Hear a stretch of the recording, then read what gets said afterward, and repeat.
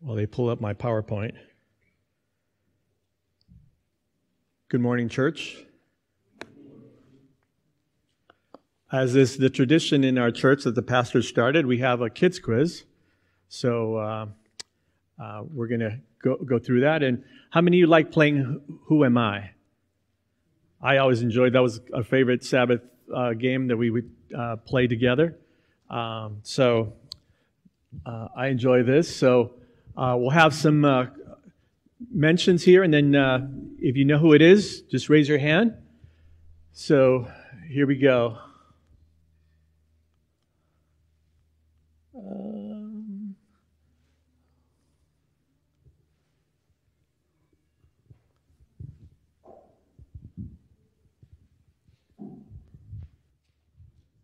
Well, that one was easy. We'll try. So this one was the first one. I have 11 brothers. I know a thing or two about dreams. I was sold as a slave. I saved Egypt. And obviously that's Joseph. So let's try the next one. And maybe it's not. You know what? On mine, it was working fine. Because I think if you click on it, it's supposed to like advance one at a time.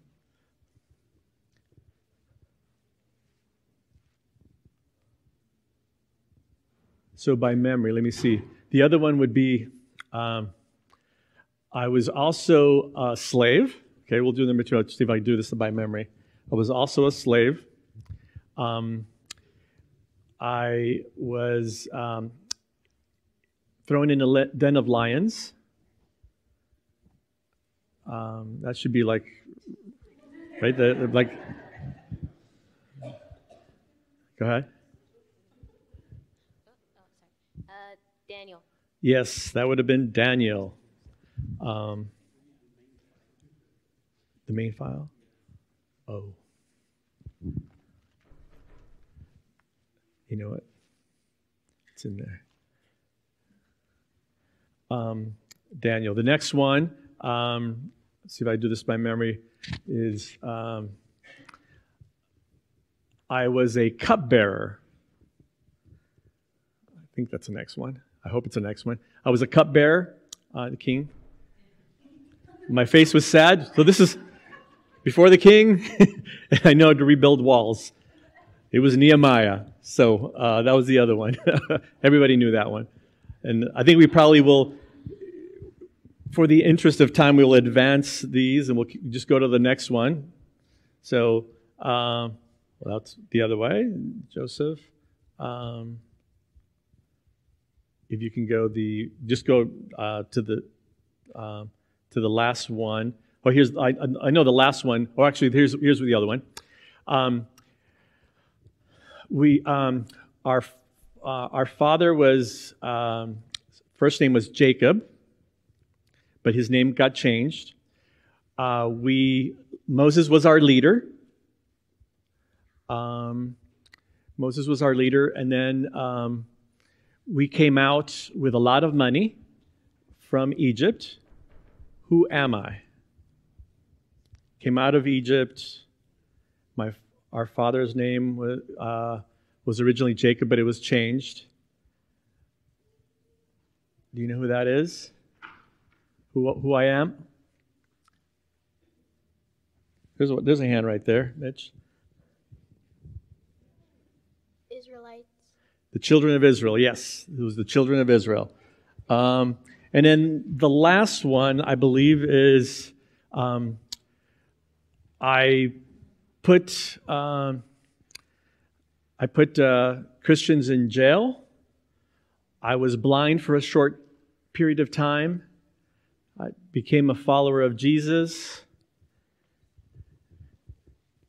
Paul. Yes, Paul. Very good. Oh, did she have one right there?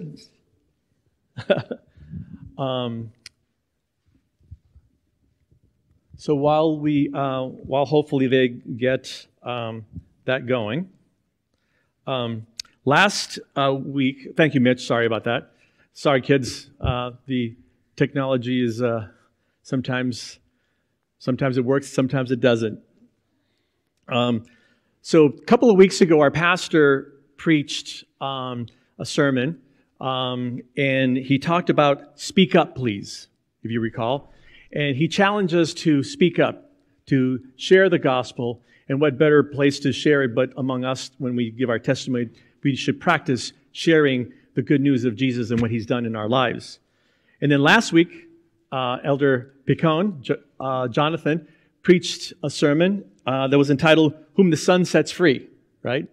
And he shared with us about when we are free in Christ, one of the natural outcomes of that freedom is service. We serve others. That was kind of the natural, result of that. And so this morning, one of the things that I'm going to do is try to bring those two sermons together and show you examples in Scripture of how that is fulfilled. Okay, that's kind of the plan. That's the intent that we're going with. So the title is Collaboration with God. It's interesting that in the word collaboration, in there is the word labor as well, and it's co-labor. Here we go. Yes, co-labor. So to collaborate with something, and collaboration is something that's important. It's something that everyone does, It's something that is important in business. It's important to work together in any organization. You have to collaborate. You have to work together.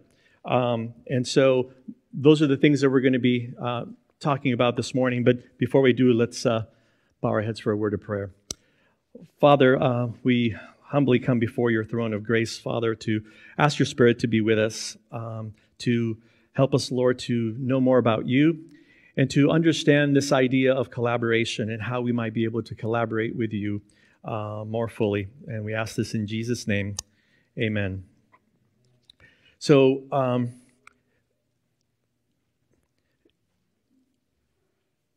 the word collaboration, as defined by Webster's dictionary, is as in partnership, the state of having shared interests and efforts. Words that go with collaboration are relationship, alliance, union, oneness, connection, fellowship. And those are all words that we would look at and say, yes, those are the things we want to have with God, right? Those are the things that we want to be with God. We want to have those things. It's interesting to note that when we look through Scripture, there are words like wait. And for example, Psalm 27:14, this is the idea of wait on the Lord, be of good courage, and he shall strengthen your heart. Wait, I say, on the Lord. Another psalm is Psalm 37:9 that says, for evildoers shall be cut off, but those who wait on the Lord, they shall inherit the earth. Right? Great promises in these psalms.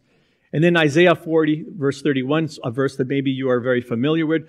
But those who wait on the Lord shall renew their strength. They shall mount up with wings like eagles. They shall run and not be weary. They shall walk and not faint. On the surface of reading those psalms, we might get the impression that we need to wait, that that's kind of a passive thing to do, that we would just kind of just sit down and just kind of wait for God. That's kind of what it says. However, in the Hebrew, the word wait has a very slightly different meaning. In Hebrew, the word wait is from kavah, and I'm sure I'm butchering it, but we're going to go with kavah. And that word is from the root to bind together by twisting. That's what the word to wait means in those psalms. So when we read those psalms, and it says to wait on the Lord, means also to bind with him like a rope, to get close to him, to be connected with him. That's kind of, so when you read those verses, kind of gives you now it kind of gives it a different twist, doesn't it? It's not something that we're just going to wait on God, but it's something that we need to be together with God. It's something that we need to collaborate with God to be with him. In other words, to collaborate. Have you ever done a three-legged race? How many of you have done a three-legged race? Well, one of the things about doing a three-legged race is that you're tied together with that partner. You're bound together with them. And where one goes, the other one goes, right? If he stops, you stop. If they go fast, you have to go fast in order to keep up. If they go slow, you have to go slow, right? If you have to move through an obstacle, you have to do it, but you have to do it together. You have to collaborate. And that's usually one of the games that is done, even for marriage. They'll tie the husband and wife, and say, that's kind of a three-legged race, is kind of an example that's used for a strong marriage, that the two come together. And then Jesus is kind of the one holding you both together, right? How many of you heard that analogy? So there it is. Co-labor with God. That's kind of the example of doing a three-legged race. But you can't do a three-legged race without collaboration. In Paul, he tells us in 1 Corinthians 3:9 that says, "For we are God's fellow workers. You are God's field, God's building." In the King James Version, it says, "We are laborers together with God." So it's showing us here, Paul's telling us that we are fellow workers with God, that we are together. That's kind of that's bringing us together, right? That we're doing it not by ourselves, but we're doing it with God. We are laboring together with God. It's something that happens. You can't do it by yourself. It's something that we need. So keep that in mind. A business partnership. So part of this sermon I got from Pastor Randy Skeet, and he had this kind of framework, and he talked about being a business partnership with God. And he uses the analogy of being in a business. So he says here, God says, "I want to be a partner in the business of your life, but not the silent partner. I want to be the senior partner. I want to be the one seen up front." Now, how many of you are in business on your own, or have a business, or have a partnership that you're involved in? So some of you. So I'm a part owner in a business. I started with 4 partners. Now I have 8 partners in our architectural practice. And in that partnership, I've known my partner for now, 28, maybe 25 years that we've been working together, first as an employee and then eventually as a partner. But I've gotten to know them pretty well because we spend a lot of time together, right? And early on in our relationship, I learned how to do things, the way that our office wanted to do them, how we wanted to conduct our practice. We would do it together, but we spent a lot of time, right? We spent a lot of time together, and so we had this notion where I knew exactly how to handle a situation that would come up because I knew how he would handle it because I had spent enough time with him. And likewise now, I have my younger partners that are following me, and I'm showing them how it is that I run the business and how to conduct the business. And, we spend a lot of time together, and so that's just kind of natural that by spending a lot of time together, you kind of establish kind of this bond. And a partnership in a business is like a marriage. You just spend a lot of time and you get to know those people, and you spend, like I said, a lot of time with them. In over those 30 years, my 4 partners, some of them had certain strengths. So if I had a technical question, I would go to Erskine, my partner, because that was his thing. That's what he really knew. He knew about how to keep us out of litigation. He knew how to detail, how to flash things. He knew how to put buildings together. He understood that. So if I ever had a question, I could go to him. If I had a question on design, I would go to my other partner and say, "What do you think of this?" And so we got to know it, but each partner had different strengths. Each partner did things and had different strengths. And it occurred to me that our lives and the idea of being in a business, like he says here, that God wants to be the partner of our life. And I just started applying that idea about running a business, and how you run a business is similar to how you run your life. You have different aspects of a business that somebody needs to take care of. And sometimes you can choose to do those yourself, or you can choose to give it to somebody that maybe knows, is more skilled than you to be able to do those things. And so that idea and that relationship I thought was interesting. How many of you heard of a silent partner? Right? There's an idea of having a silent partner. And that's usually kind of a major investor that comes in and invests in a company. And he kind of pretty much sits in the back. You don't really see him. He's kind of the silent partner, the investor. And there's another partner that's the face of the company. And they're the ones that you see. But behind that person, the major guy's kind of behind the scenes, and he's really, making a lot of the decisions. God wants to be a partner with us, but he doesn't want to be the silent partner. He wants to be the one that is seen. He wants to be the one that is seen. And he wants us to be the junior partner kind of behind him, doing the things that he has asked us to do. But I thought this idea that our spirituality is not much different, that God wants to work with us. God says he wants to be our partner and run our lives. Can you imagine the God that runs the universe? The God that runs the universe wants to be a partner in your life. He has the time to do it. Time is not an issue for God. Whatever aspects of God wants to do it, how do you think God will run that business? If God is in that business, do you think that God would be successful in running that business? I'm sure it would be very successful in running that business. But God wants to run every aspect of our life.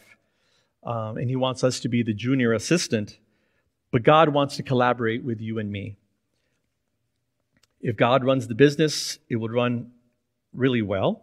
But sometimes I think, we might say, well, God, I want you to run the business of my life, but maybe my romantic side, that one is has clearance. You don't have clearance for that, so you can't run that part of my life. You'll run these other parts of my life. Or somebody might say, you can run the business, but on the accounting side, Lord, I got that handled. I don't want you to get into the finances. I will handle the finances myself. But God wants all or nothing. You can't just give him parts of our lives. He wants it all. He wants to be able to partner with us. He wants to be able to do it. He doesn't want just a small part. He wants to run the major part, every aspect of our life.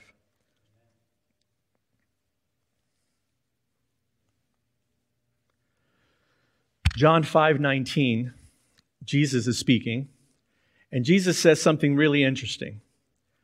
Jesus says, and Jesus answered and said to them, "Most assuredly I say to you, the Son can do nothing of himself, but what he sees the Father do. For whatever he does, the Son also does in like manner." So let me ask you, who is Jesus?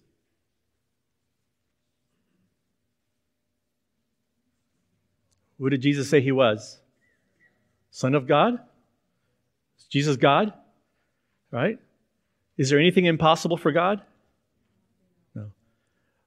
But yet here in this verse, it says that Jesus says, I can do nothing, the Son can do nothing of himself. What does Jesus mean by he can't do nothing? Does that mean that Jesus didn't do anything? That's not what it means. Jesus did a lot of things. But what does he mean that he could do nothing of himself, but he only does what the Father does? Have you ever thought to think about what he's saying? Jesus in his humanity, right? In his humanity chooses, he says, I choose not to do things by myself. That's what Jesus is saying here. So if Jesus, as our example, chooses not to do anything of himself, but only what the Father tells him to do, that is an incredible story. That is an incredible text.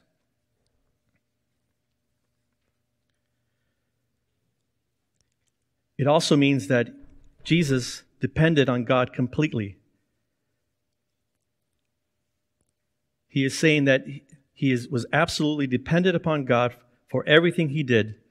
In other words, he engaged in no independent action. He didn't do anything independent of God. He was bound with God the Father. He was entwined with him. He waited on the Lord, and he was bound together with God. The king of lifestyle, or the kind of lifestyle that this is implying, goes totally contrary to our nature. This kind of lifestyle, to totally be dependent on somebody else, to totally give up those things, goes against the grain. The mind of heaven says, I could do nothing without God. That's what the mind of heaven says. I could do nothing without God. That's what Jesus was saying here. God depended completely on God. The mind of heaven says, I do nothing without God. But that is so different and contrary than the way we sometimes live our lives or the things that we see in the decisions that we make. Maybe, are there been times in your life where you've made decisions without checking with God first? I know that I can say that, yes, there are times where I have gone ahead of God. I have not waited on Him. What are we saying, in effect, to God? I don't need you this time. But God cannot be needed from time to time. God has to be needed all the time. And this is literal. God has given mankind these incredible promises, these privileges that maybe we don't appreciate. The fact that God wants to spend and be entwined in the business of our life. The God of the universe has a deep, earnest interest in every aspect of our lives. My daughter Hannah, when she was little, and she just learned to walk, I remember she's my oldest, and now she's having kids. But I remember her, she had a very independent spirit, and she wanted to do things by herself. And that was almost like one of the first words that she learned, like 2 words like that she put together, do it myself. And that's what she would say, I do it myself. I do it myself. And she was just, you would try to, lift something up that would be too heavy. It's like, no, do it myself. And, even like learning, doing something, she'd always want to, whether it was tying her shoes, she would get frustrated, but she would say, I do it myself. She wanted to do it by herself. And, human nature, we try to say, well, that's good that we're teaching them to be independent, to be able to do things. That's kind of the mentality that we have. It's like, hey, we can bring up our kids to be independent thinkers, doing things on their own. We consider that to be a success. But yet in the context of spiritual lessons that we can take away, there's something about depending upon someone. Like in my business, I know that I don't have to worry about certain things because I know I could depend on my partners for certain things. They're there to back me up. But isn't it more important that I could depend upon God? The God of the universe is there. He's there waiting for us. All the resources are available to Him. Why would I not trust in Him and depend totally on Him? So being independent, while it might be something that we all aspire to and think that independence is great, there's something about being dependent on God, to be independent and living a lifestyle that way. That should kind of, shock. I mean, when I really think about it, to be dependent on God for everything. We say that we know, yes, we are dependent upon God. But I don't think that we realize the implications of what that means. Because if we are totally dependent on God, guess who's in charge of the results now? It's not us. God is in charge of the results. We just have to be connected with Him. So God's notion for us is He wants to collaborate with us. He wants to co-labor with us. He wants to be with us. He wants to spend that time. And so some examples of people who collaborated with God can be found. Going back here, I can do of myself. This is Jesus speaking, continuing on that. I can of myself do nothing. As I hear, I judge, and my judgment is righteous, because I do not seek my own will, but the will of the Father who sent me. So again, Jesus, as our example, He chose not to live independently of God, but chose to live dependent on God. So the first example I have for you of somebody who spoke volumes and who lived freely, like our pastor and Jonathan talked about, is Joseph. The life of Joseph is one that we can look at. And we can say, here's an example in Scripture of somebody who spoke loudly, But he spoke not by the words that he said, but the things and the way he acted.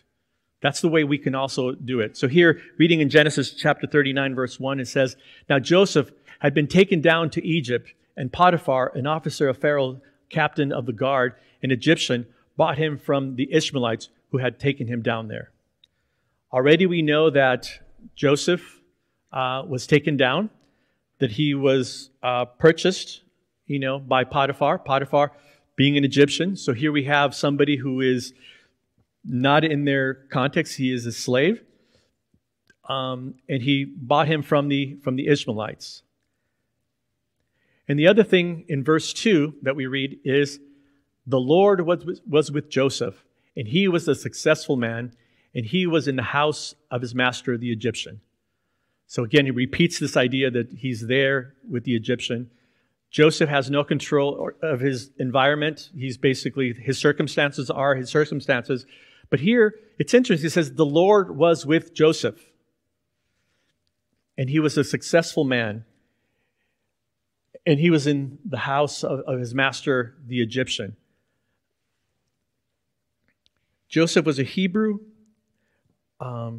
here living in this location. But it says that the Lord was with Joseph. That's indicating to us that that was a collaboration, right? It takes two, right? Paul says that, we are co-laborers with God. And here we see two. The Lord is one. Joseph is two. The Lord was with Joseph. That's a collaboration. They are there together. They are working together. The Lord was with Joseph. It was a collaboration, and in that relationship. So sometimes you might think, well, my circumstances kind of might define who you are. But if the Lord is with you, those circumstances don't mean anything. And the Lord was with Joseph. He was a prosperous man in the house of his master, the Egyptian. And we already found out that in this verse, one, that he restated the same thing that was in verse 1, telling us that Potiphar was an Egyptian. So it kind of makes a point twice that Potiphar is an Egyptian. And verse 2 tells us that as Potiphar was the Egyptian, almost emphasizing that by this regard, these negative elements of Joseph's situation, but that the Lord was with him. So this partnership, this collaboration was heightened. So if you're right with God, no man can keep you from getting what God wants you to have. And if God wants you to be promoted, you will be promoted.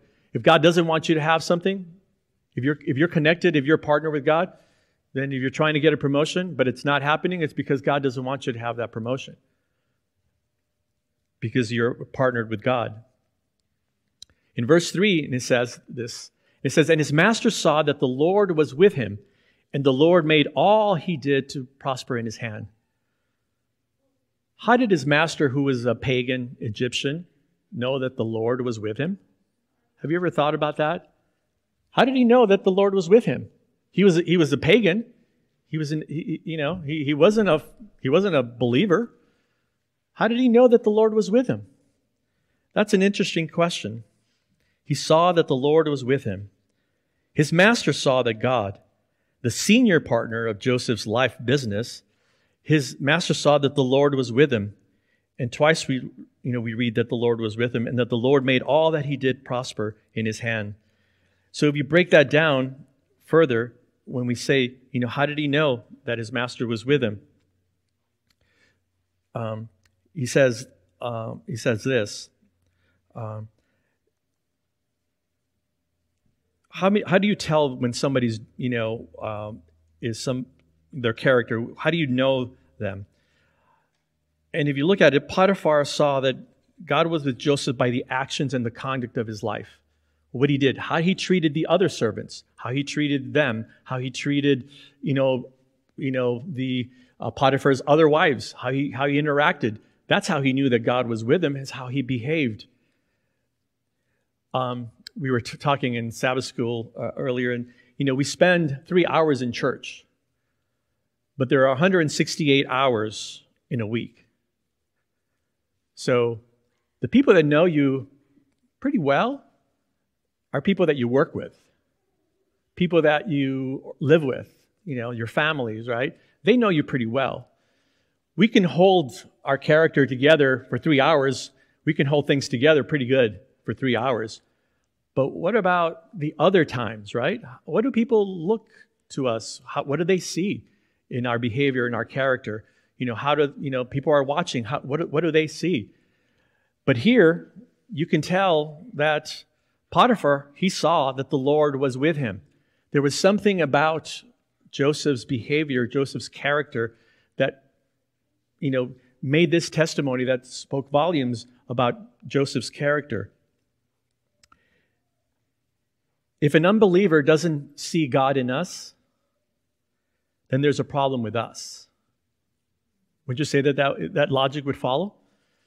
If others are not seeing God in us, it's not the problem with God, it's a problem, something maybe with us, right? God's presence in our lives must be overwhelming, or so overwhelming, that even an unbeliever recognizes the presence of God, even though he may not know the name of God, just like in this example of Potiphar. So in verse 3, where it said, and his master saw that the Lord was with him, that's a witness. That is a strong witness. From the book Education is this, page 138, is this quote. It says, "Thus our business or calling is a part of God's great plan." So if you're an accountant or whatever your business is, whatever you do, and it says, and so long as it is conducted in accordance with his will, he himself is responsible for the results. Isn't that great? That's an awesome promise. Doesn't matter what line of work we're in, what business we're in. If God is with us and we're doing his will and we do it in accordance to his will, God himself is responsible for the results. That should be something that should be very encouraging for us as we look at it. God is responsible for the results. Here's another quote from Desire of Ages. It says, "There is nothing save the selfish heart of man that lives unto himself. No bird that cleaves the air, no animal that moves upon the ground, but ministers to some other life. There is no leaf of the forest or a lowly blade of grass, but has its ministry." That independence, that trying to do things on our own can be to our own detriment. But if we partner and we collaborate with God, there are promises that we just are missing out on, because God's the one that says that he'll be responsible for the results, that he is responsible for the results. To me, that is a great promise.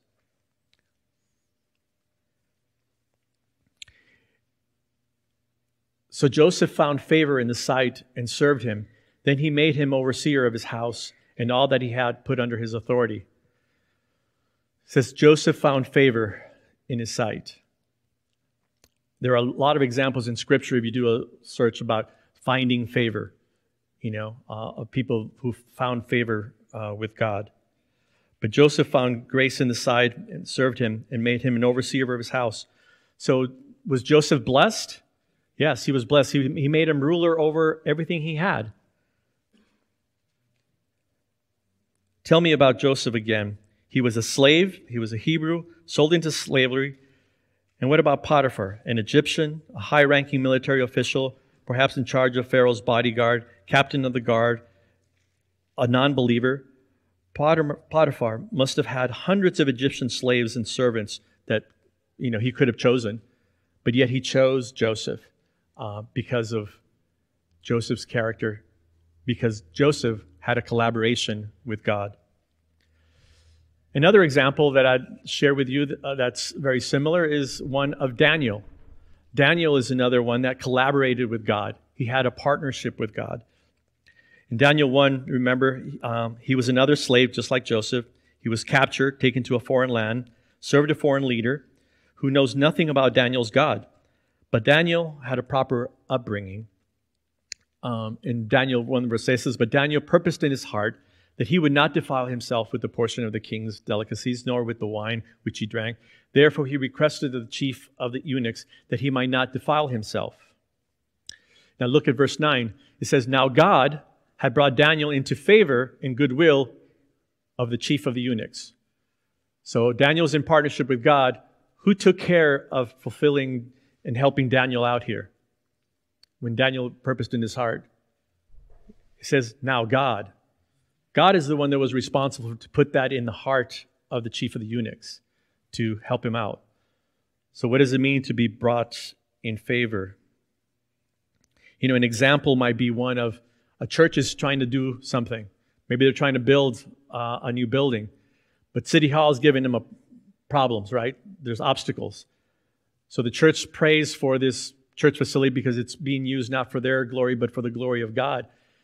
If you're partnered with God, maybe that city official will say yes and get the permits out a lot quicker because God put it in his heart, right? Not because of anything that we do, but if we're partnered with God and we're being faithful, God's going to move and work for us and do things for us, which I think is an incredible promise that we should be taking more advantage of in our lives. If God is with us, who can be against us? So let me show you what it means when it says Joseph found grace in his sight. And we need to understand powerful ways that God works. In the story of the Egyptians, when they were in Egypt and now Joseph's lineage is grown and multiplied, right? And they're all there and they're coming out. This is something that God says, and I will give this people favor in the sight of the Egyptians. And it shall be when you go that you shall not go empty-handed. You know, it's kind of interesting. It's like in that story, God says this, right? That he was going to give him favor with the people. But if you're slaves and you're running away or you're leaving, why would you give them money? Why would you reward them for leaving? The only reason is because God said so. God spoke it. God put it in their hearts, right? And so in that story, we see how God works for his people, works for those who are partnered with him. Proverbs 16:7 says, when a man's ways please the Lord, he makes even his enemies to be at peace with him. That's kind of what we saw with the Egyptians. You know, they gave him. And so because Joseph was with God, God gave him favor in the sight of Potiphar, because God was with Joseph. And why did God give the Israelites favor in the sight of the Egyptians? Because God was with the Israelites, rebellious though they were, God was still with them. Going back to Daniel, chapter 6, verse 1, says, it pleased Darius to set over the kingdom 120 satraps to be over the whole kingdom, and over these 3 governors, of whom Daniel was one, and the satraps might give account to them, so that the king would suffer no loss. Verse 3, then Daniel distinguished himself above the governors and satraps because an excellent spirit was with him, and the king gave thought to setting him over the whole realm. So the organizational chart of this king Artaxerxes was, it's him, and then he had 3 presidents. Under the 3 presidents were 120 satraps. That's the organizational chart. But he put Daniel on top. So now you had the king, Daniel, 2 presidents, and 120 satraps. That was the organizational chart that the king was looking at. Again, Daniel was a prisoner. You know, he was taken as an exile in a context that around people that were not Christian. You know, so he was there among a pagan land. And then in verse 4 it says this, so the governors and satraps sought to find some charge against Daniel concerning the kingdom, but they could find no charge or fault, because he was faithful, nor was there any error or fault found in him. So the other presidents, the 2 presidents, they obviously have access to all the secret files. They have access to all the information. And so they wanted to find out what kind of person Daniel was. So they were trying to find something to accuse him of. But guess what? You know the story. They couldn't find anything to accuse him. And it says that he was faithful. That means that Daniel was a good worker, right? The way he conducted his business at work, he was faithful. He didn't take anything. He didn't steal any pens. He didn't take any staplers, to take them for his own personal use. He didn't do any of that. he was upright in how he conducted business. Maybe there was additional monies or things coming in. He didn't siphon them off to the side there, and he conducted business in a way because he was partnered with God.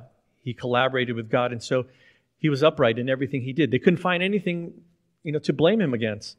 So that means he ran the business and the organization of that, running that country in an upright way.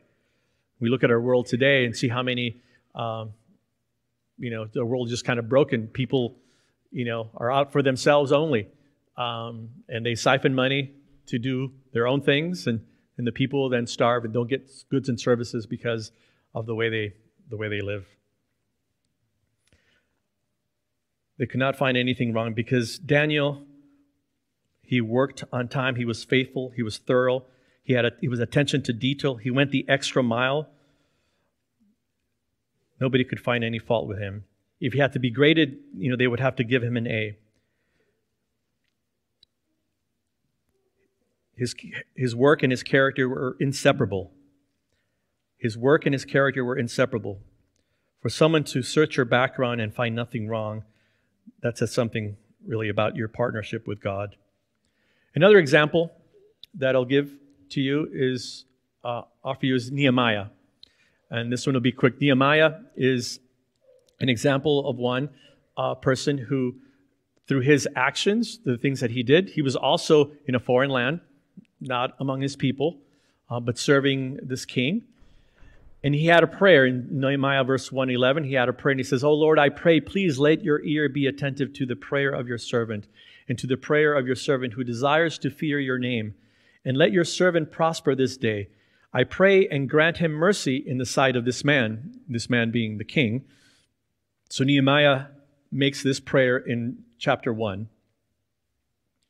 He prays for success. He prays that God would intervene and touch the heart of the king. So in Nehemiah 2, verse 1, it says, "And it came to pass in the month of Nisan, in the 20th year of Artaxerxes, the king, the wine was before him, and I took up the wine and gave it unto the king. Now I had not been before sad in his presence." So here we see Nehemiah going up to the king, and the king recognizes that there's something wrong, that he sees his face, and he says there's something wrong. There's something not quite right. Ellen White says that when the love of God is in you, it would show in your face. So, therefore, in continuing on in verse 2, it says, "Therefore the king said to me, Why is your face sad, since you are not sick? This is nothing but sorrow of heart." So it's like the king noticed something was wrong with Nehemiah. Nehemiah didn't say anything, but the king saw it in his face. He saw that something was wrong, and he said to him, "There's something going on here." So from God's amazing grace, it says, "Love is manifested in kindness, gentleness, forbearance, and long-suffering. The countenance is changed.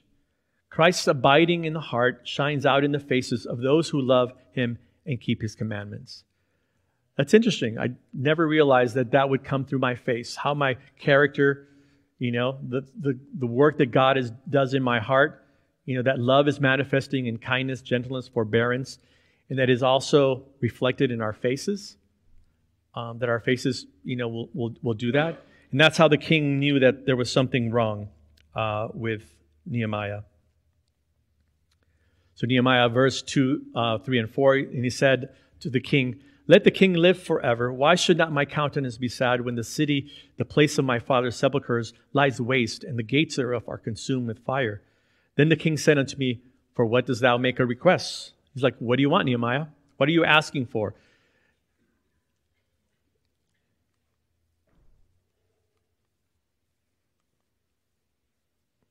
And so verse 6 says, "Then the king said to me," the queen also sitting beside him, "How long will your journey be?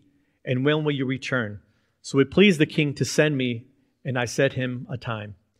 So all the king wanted to know was, when are you going to be back? Right? That's all the king wanted to know. When are you going to be back? And did God answer Nehemiah's prayer? Did God give him favor with the king? Yes, he gave him favor. He was able to return, and not only that, but he gave him supplies to rebuild the wall. He did all that. God was the one working. Nehemiah was just a partner with God, and he trusted God, and so he lived a different lifestyle. He says, I said to the king, if it please the king, and if your servant has found favor in your sight, I ask that you send me to Judah, to the city of my father's tombs, that I may rebuild it.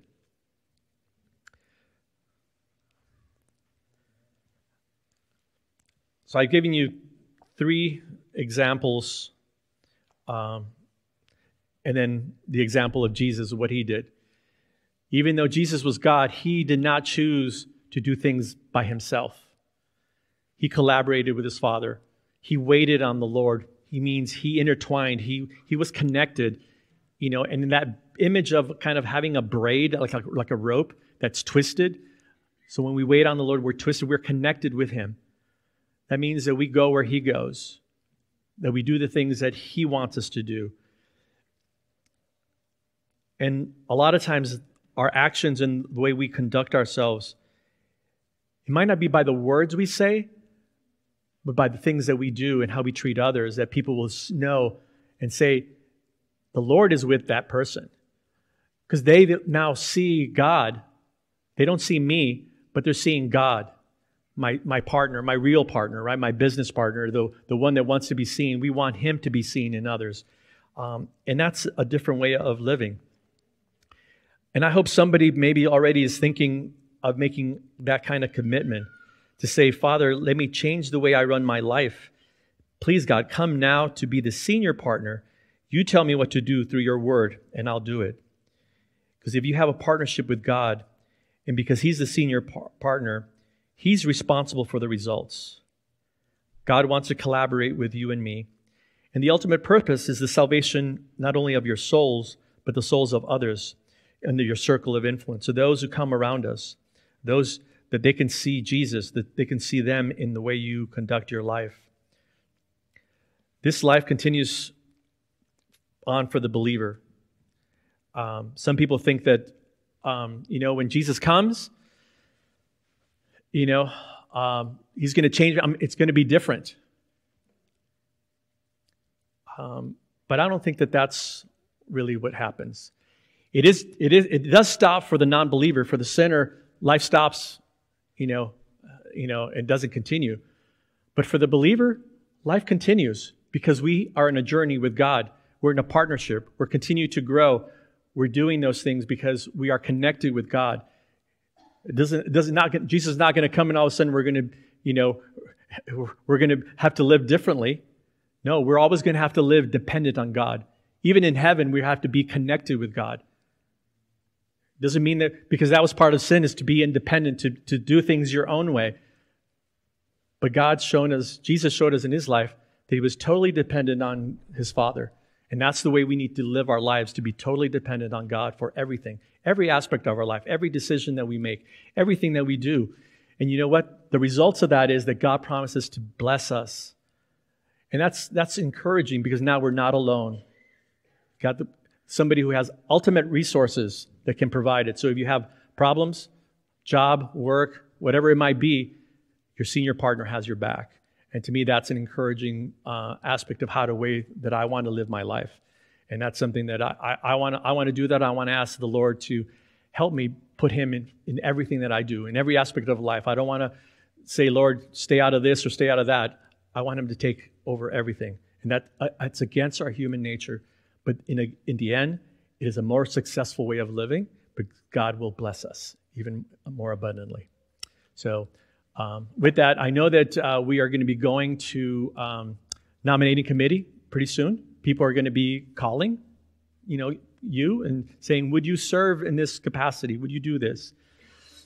I'll tell you a couple of things. One is you might be asked to do something you've never done before. But I hope that by today's message, you will know that you don't have to fear that. You don't have to be afraid of that because it's not going to be you that's responsible for the results. God is responsible for the results. He just wants you to be a laborer together with him. So if you do get a call, I encourage you to accept it. Take it on. It might be maybe a little bit out of your comfort zone, or maybe you don't know, I've never done this before. it's okay. You're not alone. God is with you. He will labor together with you, and He's responsible for the results. So as you get these calls, pray about it, keep an open mind. But I encourage you, you will be blessed by serving. There's no greater reward than serving others. And so how best that we can serve here amongst each other. We're family. We can serve one another. So that kind of just gives us the impetus to be able to serve others that are outside of our spheres. So anyway, keep that in mind, and let us pray. Father, we thank you that the results are not up to us, but the results are up to you. And so, Lord, we just want to pledge ourselves to labor together with you. We want to collaborate with you. We want to work together with you, Lord, to finish the work that you have started. We long to be in your kingdom. We long to leave this world. But we know that your ultimate plan is to restore this world to what it was intentionally to be, and that this will become the center of the universe at some point in time when you come back and you make things all new again. So, Lord, we just pray that you would be with everyone here, be with every family represented here, and just pray, Lord, that your Spirit would guide us, that others might see you in us, that you become our senior partner. We ask this in Jesus' name. Amen.